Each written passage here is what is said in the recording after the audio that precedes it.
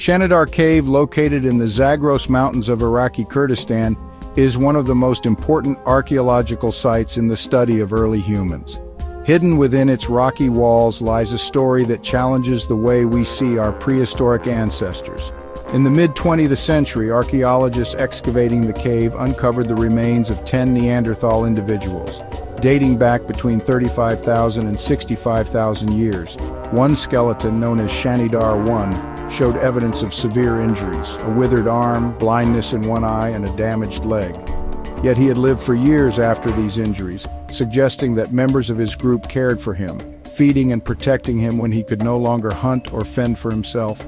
Even more intriguing was the discovery of Shanidar IV, often called the flower burial. Pollen grains found around his body hinted that flowers may have been deliberately placed in the grave, suggesting that Neanderthals engaged in symbolic or ritual behavior. This challenged the old stereotype of them as brutish and primitive, showing instead that they were capable of empathy, culture, and perhaps even spiritual thought. Today, Shanidar Cave stands as a silent witness to tens of thousands of years of human history. In its cool shadows, we are reminded that compassion and care for the weak are not modern inventions. They may have been part of our shared human story since the very beginning.